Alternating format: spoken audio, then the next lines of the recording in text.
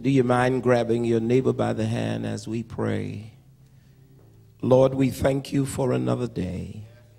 You have been so good. Early in the morning we seek you.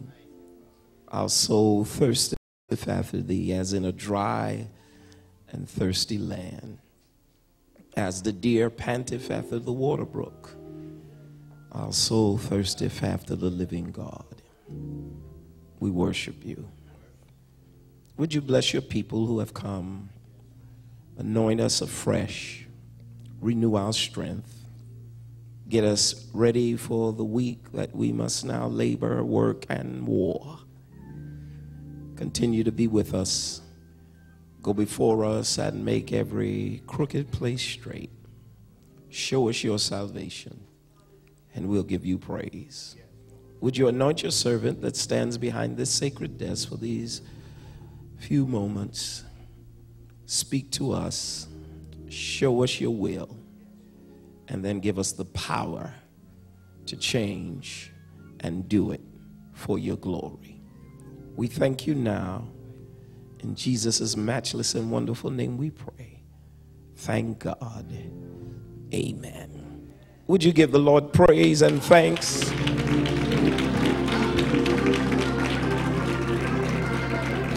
Come on, saints, give him a real praise. Open your mouth and give him a good early morning praise. He is worthy. Our God is awesome. He can move mountains, valley, hide me from the rain. Our God is awesome. Heals me when I'm broken, strength where I've been weakened. Forever He will reign. My God is awesome. He can move mountains, keep me in the valley, then hide me from the rain. My God is awesome. Heals me when I'm broken, strength where I've been weakened. Forever He will reign. My God is awesome. He's so awesome. Awesome.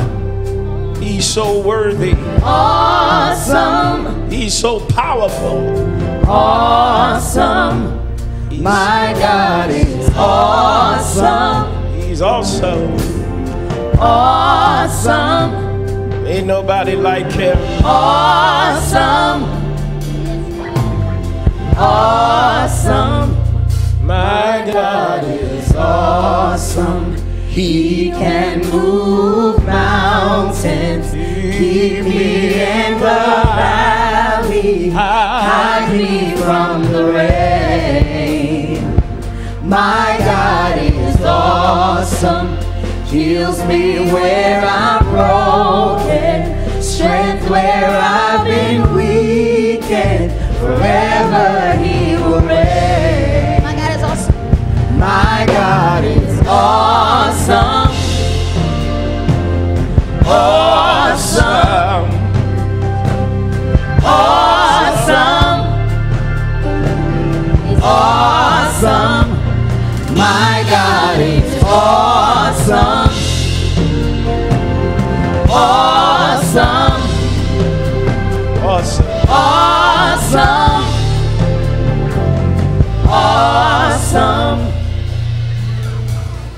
You may be seated in the Lord's presence. Surely the Lord is awesome in this place, and He is worthy of all our praise.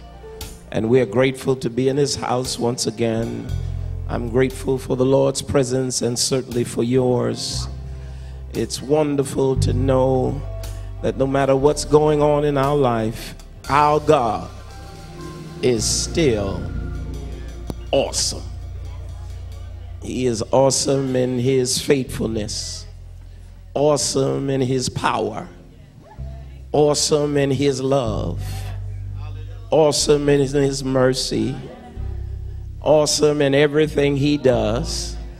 And how can an awesome God do anything but give you an awesome life? And so if he's awesome and able to give you an awesome life, then you have a responsibility. Your responsibility is to give him an awesome praise.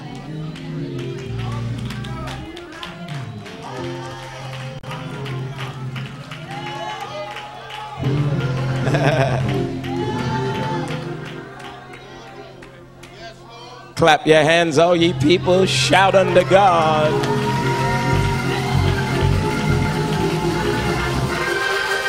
With the voice of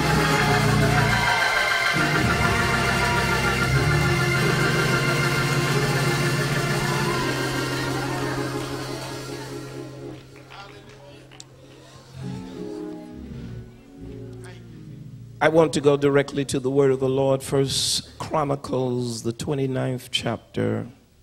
First Chronicles 29, beginning at verse 1. Here begins the reading of God's holy and eternal word.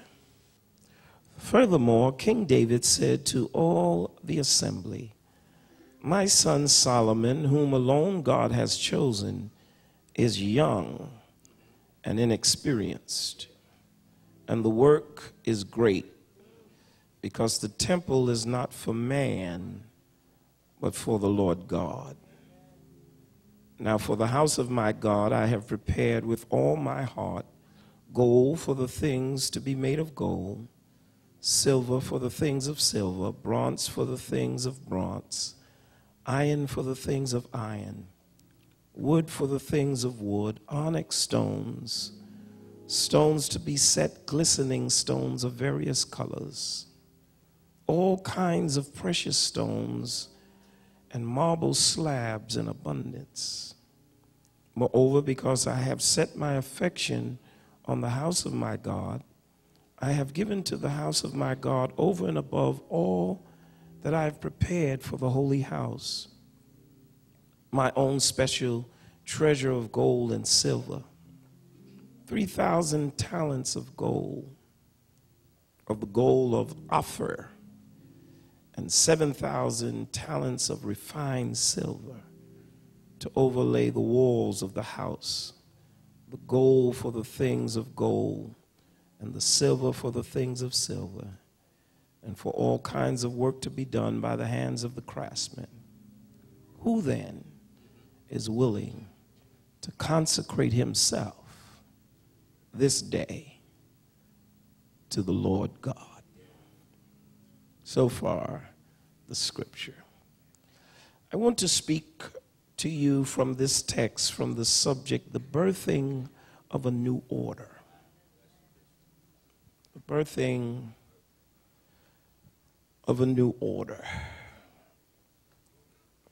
The first three kings of Israel were Saul, David, and Solomon, and these were the only kings of the United Kingdom. If you remember, after Solomon's reign, the kingdom split in two. So you only had three kings of the United Kingdom. That was Saul, David, and then Solomon. Each one of these kings represents to us a different type of governmental structure or order, different emphasis, a different system, a different procedure, a different way or purpose. That's what I'm talking about when I say order. Each one of these orders are important to us because we learn from them either what to do or what not to do. We also learn from these orders what can happen if we follow God's system in terms of what will be birthed through our obedience. So we're talking about then the birthing of a new order. And we're studying these three strategic men to show us what happens when we birth the right things through our obedience. The first one is Saul. Now, Saul has the greatest potential to be successful. According to the scriptures, he is head and shoulders over every man in Israel. Of all of these kings, it would be more likely that Saul would succeed and be powerful. But it didn't happen.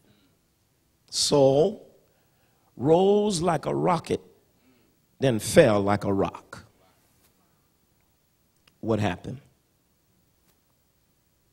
First of all, too much, too soon.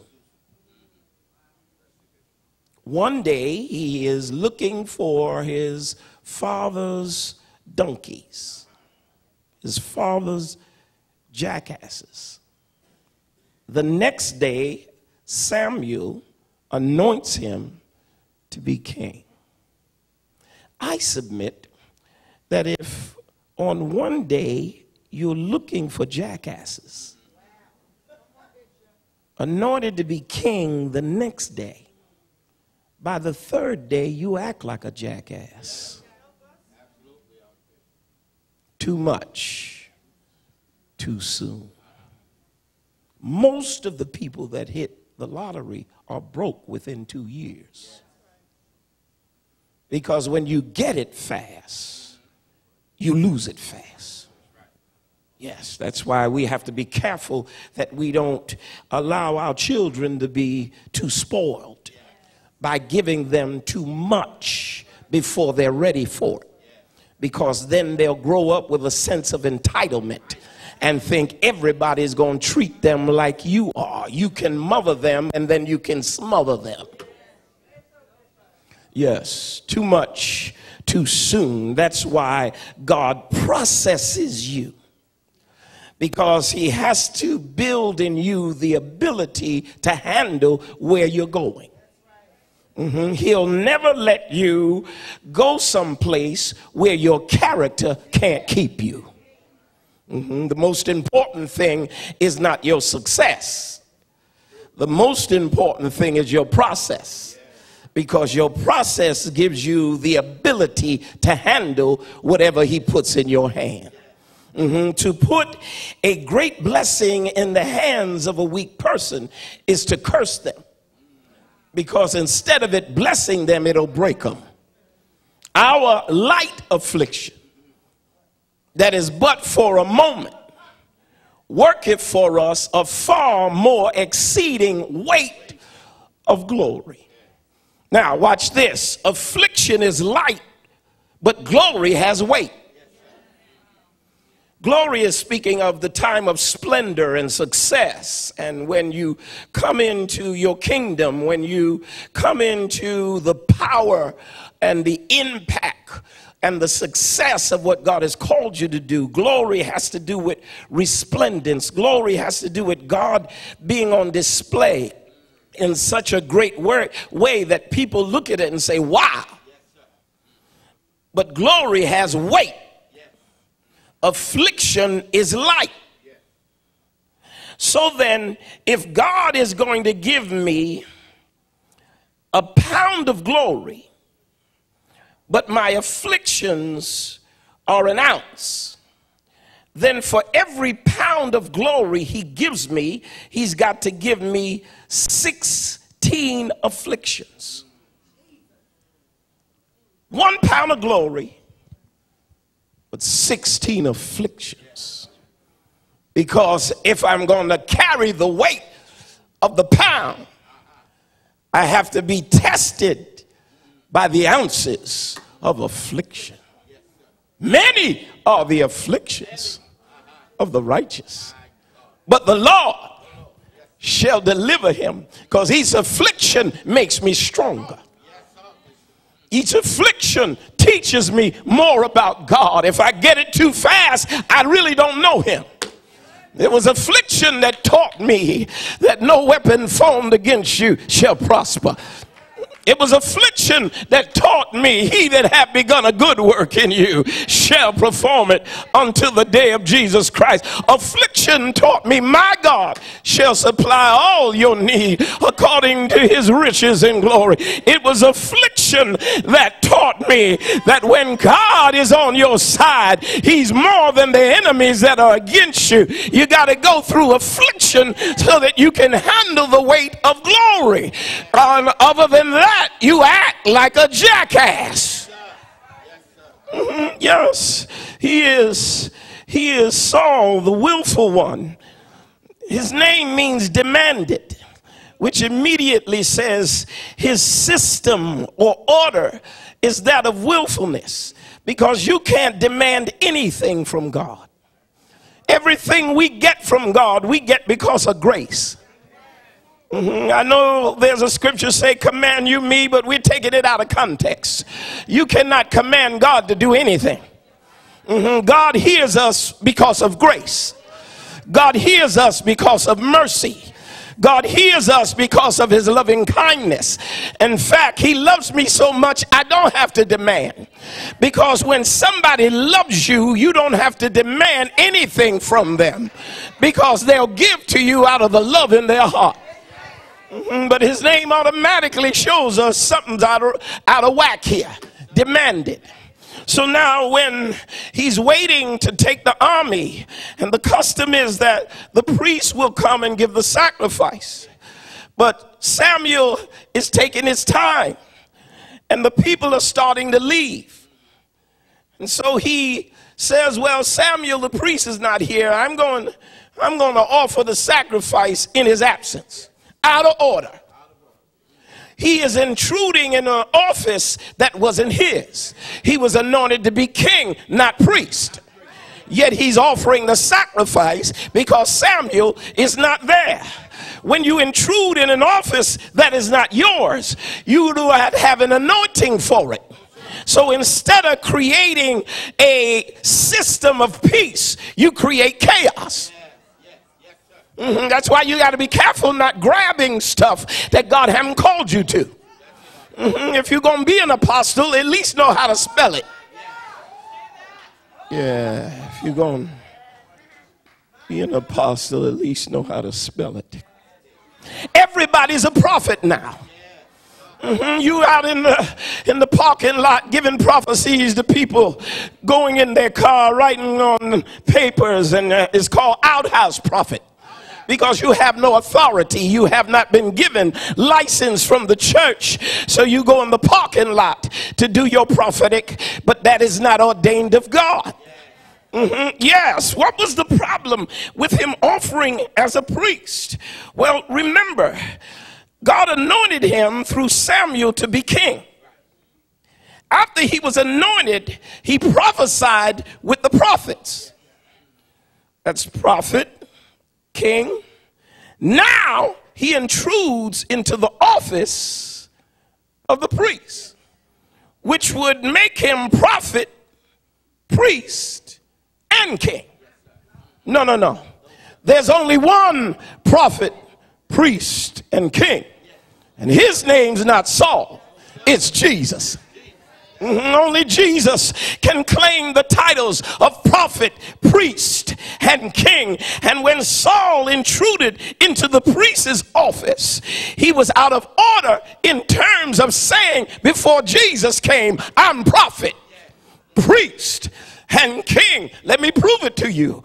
When Samuel shows up, he says, the Lord has taken your kingdom from you. Because you have violated in intruding into an office that was not yours. And he has chosen a man after his own heart. Oh, the danger of moving in areas that you have not been called to. Wait on the Lord and be of good courage. You don't need the title. You don't need the papers. You need the anointing. You need his presence endorsing what you want to do. You don't need the seat You need the Spirit. The seat only gives you the title. The Spirit gives you the power. If you have the seat without the Spirit, you'll lose everything. The Lord has taken your kingdom from you, given it to a man after his own heart. We shift from willfulness to the order of David. David is the 8th child. He is the son of Jesse. 8 represents new beginnings and resurrection. Saul's name means demanded. David's name means beloved. Because whatever God gives us, he doesn't give us because we demand it. He gives us because we're his beloved. We see in David now a different type of order. Saul was head and shoulders over every man. He came from a rich family, so he had a certain amount of decorum and dignity. But when David walks in the room, it says he was ruddy. So he's rugged. He's an outdoorsman. He's uncouth. He doesn't look professional. He's unassuming. But he's going to get anointed. He's no frills. But he's getting ready to get anointed. They didn't even call him to the anointing ceremony, but he's getting ready to get anointed. He comes in the room smelling like sheep, with sheep dung smell on him, but he's getting ready to get anointed. It ain't where I come from, it's where I'm going. That's important. I may have come from welfare, but he can anoint welfare recipient. I may have lived in a homeless shelter, but he can grab somebody from the homeless shelter and lift him up. That's why you can't despise nobody, because the one you think will never be anything is the one that God will choose, anoint, and use to do great things for his glory. I may not look all that professional. I may be unassuming. I may not smell all that good, but if he chose me, he's about to anoint me, and I'm getting ready to be a king. Oh, yes. Yes. There's some of you in here that are queens and kings in disguise. You don't look like it. You've heard me say it. I love that saying. I don't look like what I've been through. Because none of us in here do that. Some of us have gone through cancer, but we don't look like it. Some of us have been through divorce, but we don't look like it. Some of us have had abuse and rejection, come from dysfunctional families. And if we were to describe the stuff that went on in our house, people wouldn't believe that we could be clothed and in our right man, having come through all that craziness. I don't look like what I've been through. But there's another saying I like even better. I don't look like where I'm going. You can't judge my present condition on where God is taking me. I may be ruddy, but there's an anointing on me.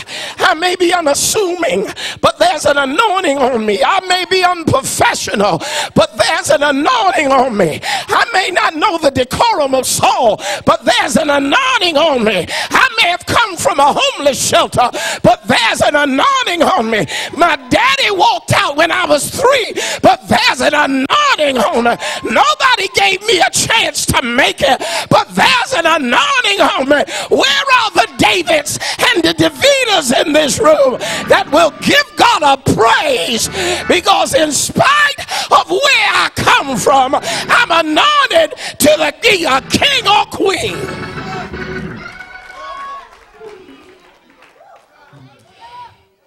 Touch somebody and say, I'm anointed for this.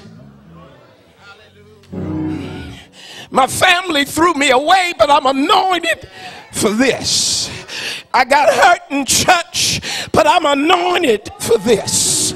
They didn't want to give me papers because of the politics that was going on, but I don't have to worry about that, because when man promotes you, he can snatch the promotion from you.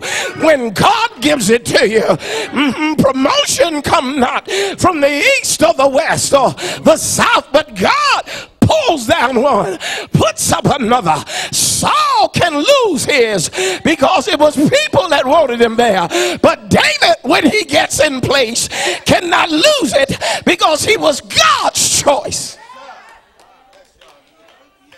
Yeah, you want to be people's choice. Let me be God's choice.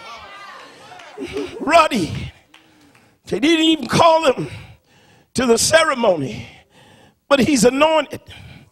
My question is, if Saul's order is willfulness, then what is David's?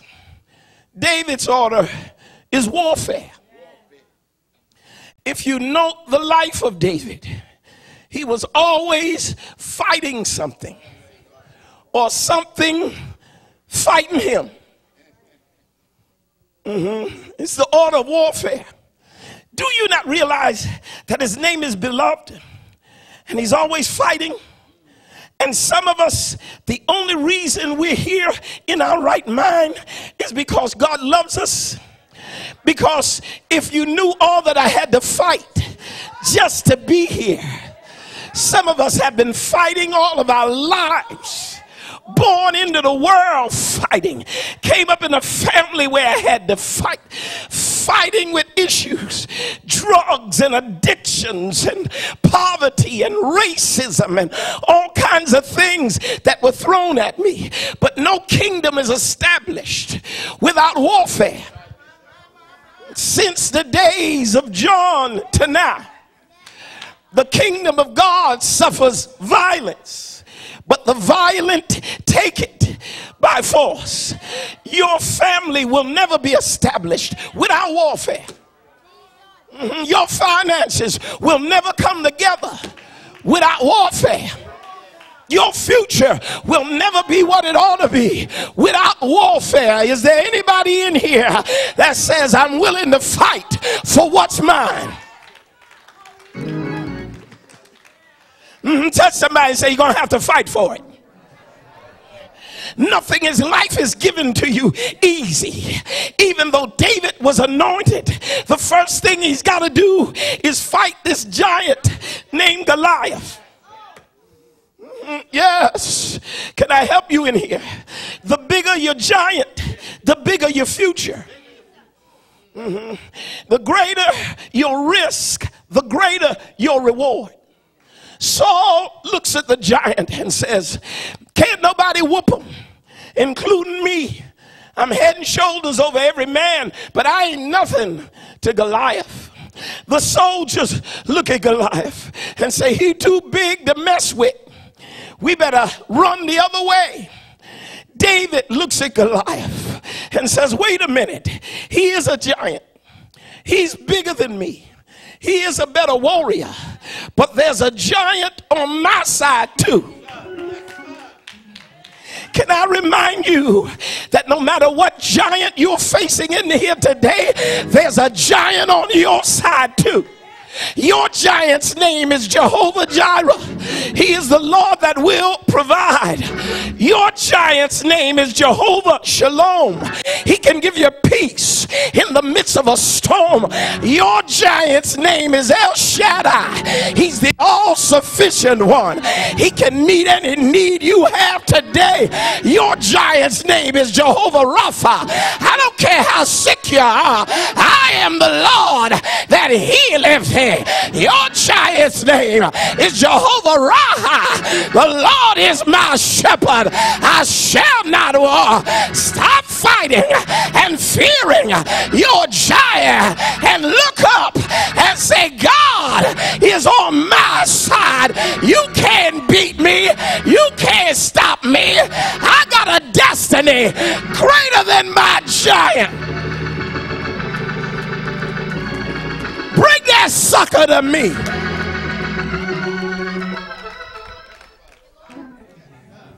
Anybody ready to tackle a giant? It's bigger than you, but it ain't bigger than God. It's bigger than you, but it ain't bigger than his promise. It's bigger than you, but it's not bigger than the anointing that can come on your life. And I certify you today to go out and kill a giant, because God gets glory when you take on something bigger.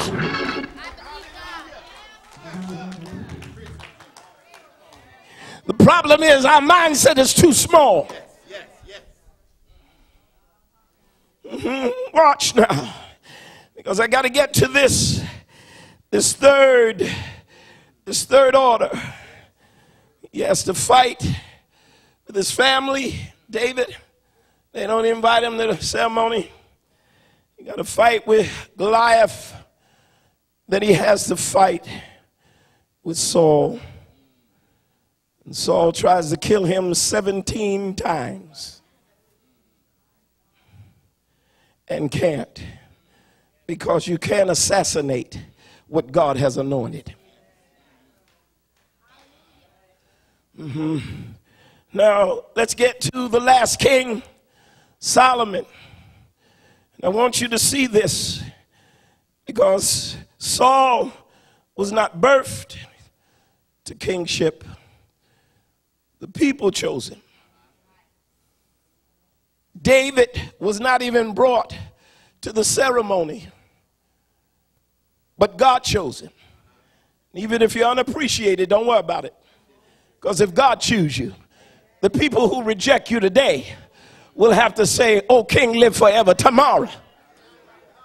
Solomon is the only one who is birthed to be king, because there are some things that come out of your warfare. There are some things that are birthed out of your struggle that would not be birthed unless you had to go through the struggle and the warfare. Are there any women in here that had babies? Could you tell me that you had that baby without any pain at all?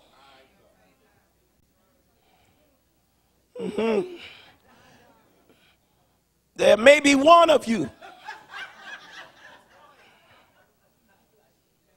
but most women in here will tell you that there was extreme pain, excruciating pain in me trying to bring something into this world. Something new that the world had never seen. But in order for me to bring it in, it cost me some pain. I cried. I've seen women crawling on the floor. I've seen women, they didn't say, get my wig, make sure I'm looking good. When them pains start hitting, I don't care how I look, just get me delivered. Because deliverance cannot always be cute. Sometimes deliverance is messy and ugly. Because in reality, when you birth that baby, everything come out of you. What you want to come out, what you don't want to come out, everything come out of you. Yeah, how you gonna birth your next destiny trying to sit up here being cute? How you gonna birth your next destiny trying to sit up here being polished? You better get a radical praise, a radical prayer life. You better hold on to that altar, shake your wig off, shake your clothes loose, get out of your mascara, let it run down your face. I got a giant to kill and a kingdom to build. I'm birthing a new order, and I can't do it cute.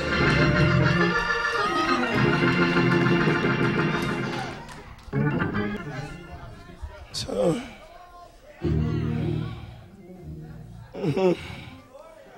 yes, you mind being active and tell somebody this ain't gonna be cute.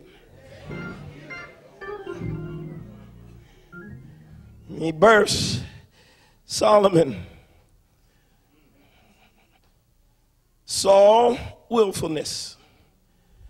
David, warfare. Because it's through warfare that you learn how great and how powerful God is. Solomon is wonder. Yes, he is the order of wonder.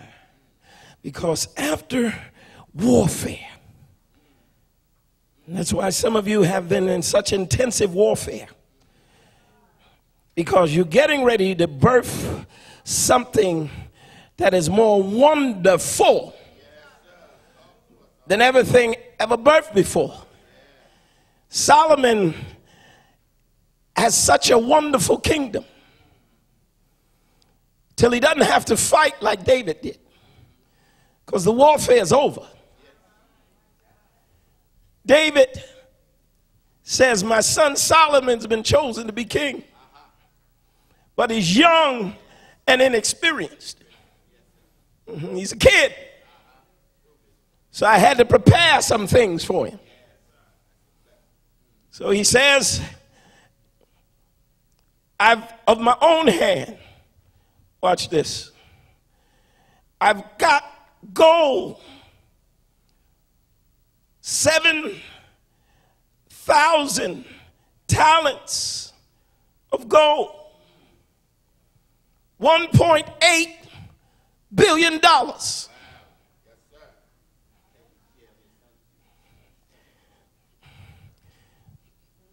The father gives him thousands of talents of silver. When you calculate it, it's $52 million.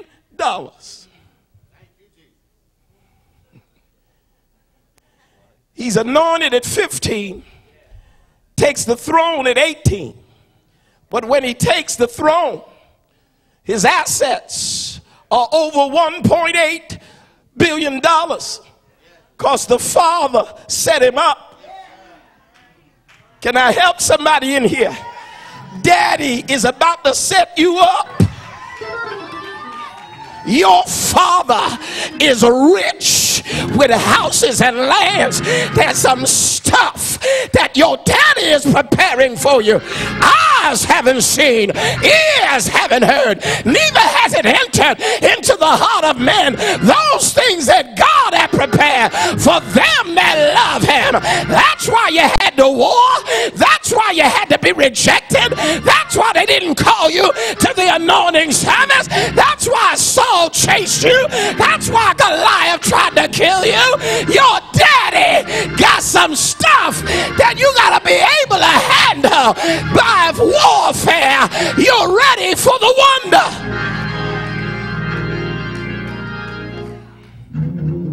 Without the warfare, you cannot birth the wonder. Would you stand to your feet?